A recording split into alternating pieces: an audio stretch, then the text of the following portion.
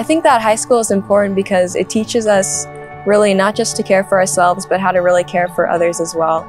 I think high school just teaches people how to grow up, literally, because everyone's in the same stage of life here. Everyone's maturing, everyone's making a million mistakes. You leave high school more independent and just knowing how to take on the world. I've learned to become more collaborative, to appreciate people who are different than me, and to be part of a community that's bigger than just myself.